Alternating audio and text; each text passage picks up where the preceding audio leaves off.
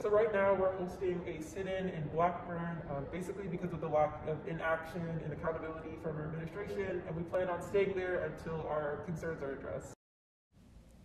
On the night of October 12th, a group of students led by the Howard Young Democratic Socialist Organization and the Live Movement began a 24/7 sit-in protest in the Blackburn Student Center entitled the Blackburn Takeover.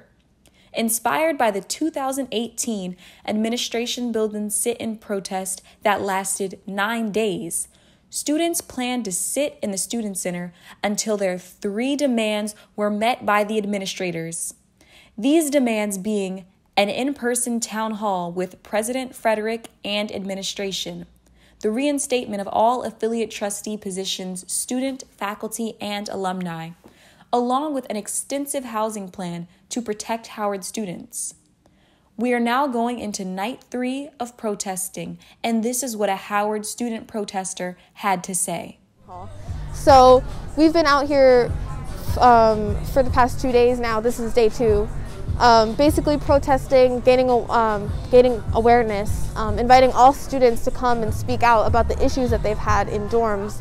We're all taking care of each other, making sure each other are fed. We've got lots of donations with food. We've got music going on. We're trying to keep a community, a family sense here together.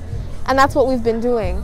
And, that energy has been really important because it's been helping us that when we do have, every hour or so, we'll have, a large influx of people. And that's when we'll talk about what our demands are. Our demands, having a meeting with President Wayne Frederick, legal and academic immunity for the protesters.